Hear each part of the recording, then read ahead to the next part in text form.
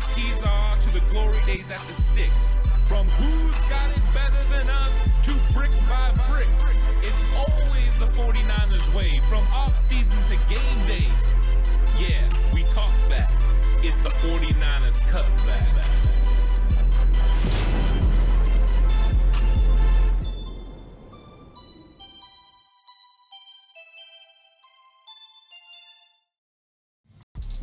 It's 49ers Cutback Podcast time. Welcome to the show.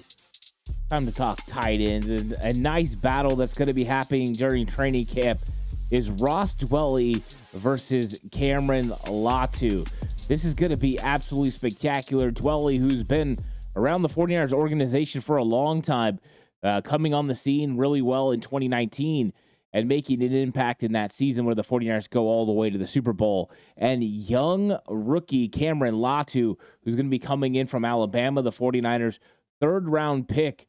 It's going to be a huge battle in training camp. And why do I pick this one as a battle? Because you have other players, of course, that are going to be battling for roster spots. You have Braden Willis, you have Charlie Warner, you have Troy Fumagalli. All those guys potentially could be in battles for a spot on this 49ers roster.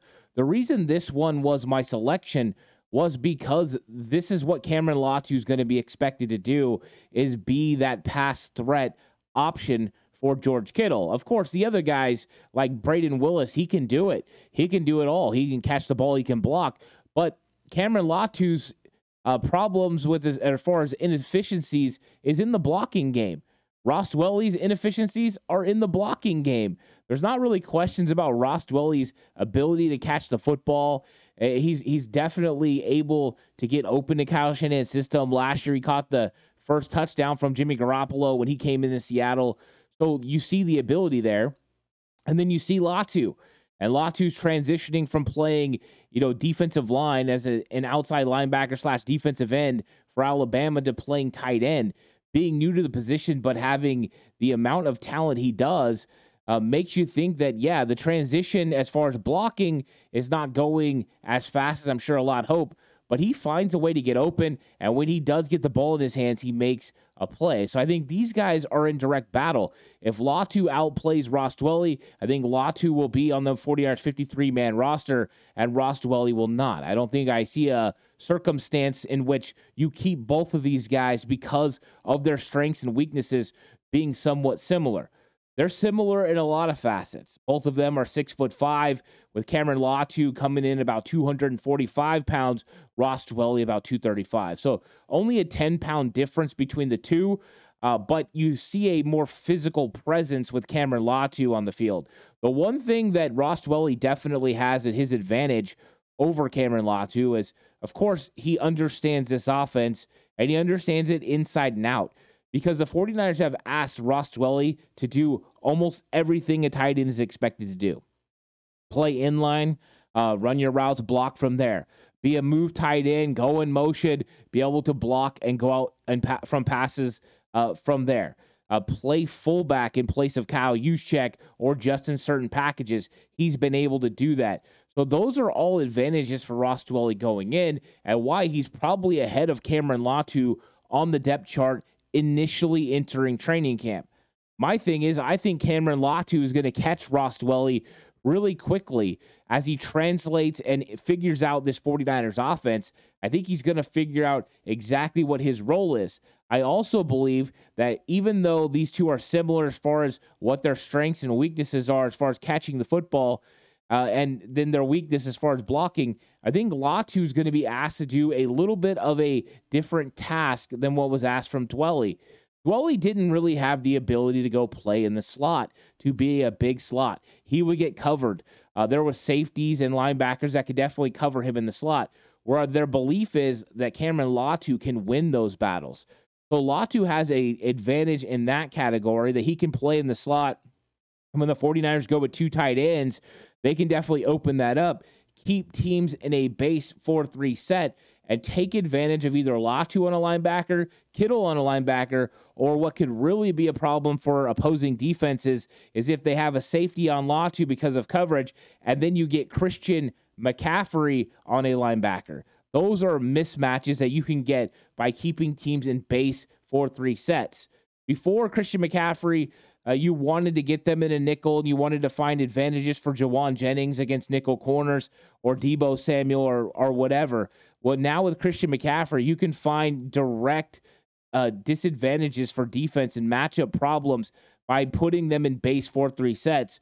So Kyle Shanahan really has his decision on how he wants to go, and part of that decision is helped and encouraged by having a guy like Cameron Latu on the 49ers roster and at the tight end position. So I think those abilities right there are what's going to help Cameron Latu move up this 49ers depth chart. Of course, he's going to have to prove it on the field. He's going to have to be better as a blocker, going to have to be more physical at the point of attack, and be able to get some movement. The 49ers offense is predicated on getting movement along the offensive line at the line of scrimmage, and that is an extension to the tight end. The tight end is an extension of that offensive line, and we've seen Kittle do it for so long, and we've seen a guy like Charlie Warner be able to do it. I went blank. Charlie Warner be able to do it at a very consistent basis. So I'm very excited about what Cameron Latu adds to this offense and how exactly Kyle Shanahan's planning to use him in a variety of ways, but mainly for that slot. The question will be, is it going to be a little bit of give and take where Braden Willis could take some of the Ross Dwelley normal responsibilities? That's playing in line, being a move tight end, playing in the backfield.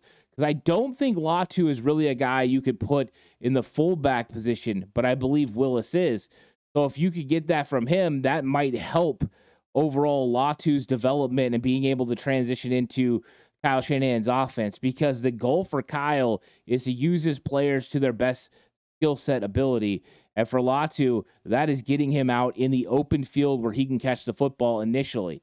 I think there's going to be development, and then eventually he'll be able to play whenever you need him. Oh, Kittle needs a break. Here you go. Latu, go in, play tight end, and he will be a dual threat, a guy that can block and catch the football. It's just right now he hasn't fully developed in the blocking game, but that's definitely something he can handle. His size, his strength, all of it is there. He just has to be coached up, and I believe the 49ers have not only the coaching staff to do so, but the players surrounding Cameron Latu at the position to help develop him.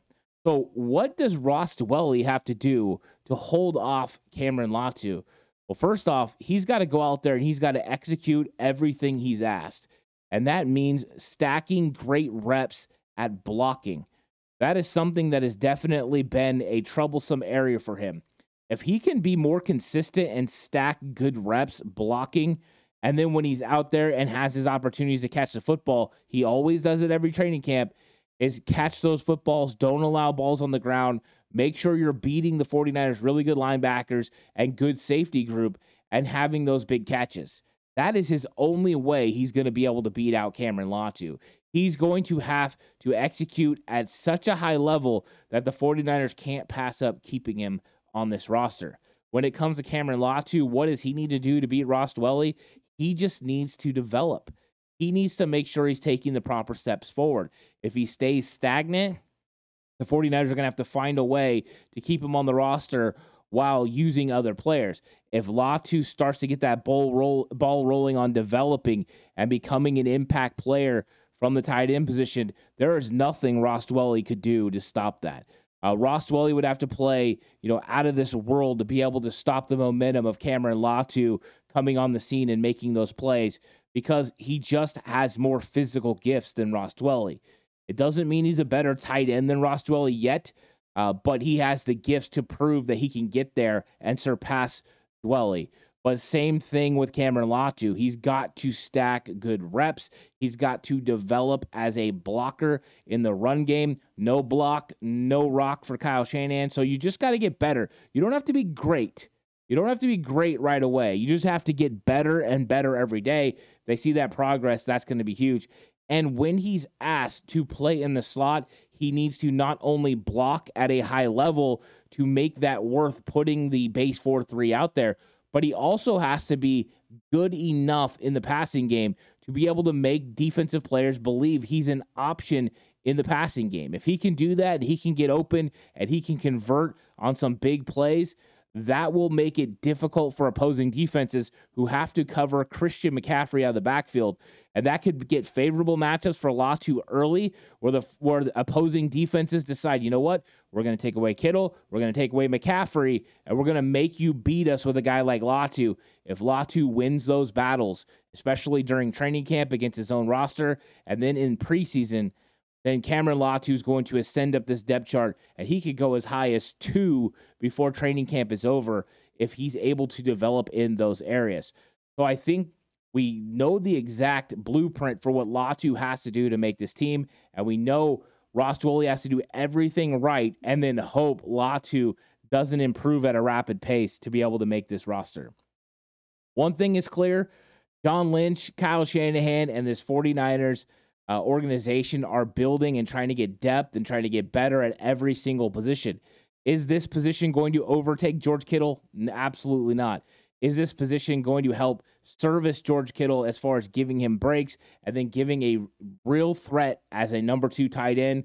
I believe so. Excited about Cameron Latu and excited to see this battle in training camp because the winner's going to make this roster. The loser could be gone. In Cameron Latu's case, the fact is he might end up, on the team, but inactive for games if he's not able to beat out Ross Dwelley. He doesn't want that. He wants to play. The 49ers want him out there. And for Dwelley, you hope that last scenario happens, that Latu's inactive and that you've made this roster. Like the video, subscribe to the channel if you haven't already on the push for 4K. Thank you so much for watching this training camp battle about Ross Dwelley and Cameron Latu. It's a lot of fun to talk about these battles, and they're going to all come to conclusion during training camp in the preseason. Looking forward to being out there and watching them, and you can catch updates right here on the 49ers Cutback. Looking forward to more episodes coming your way, but until then, stay safe, and remember the right way is always the 49ers way.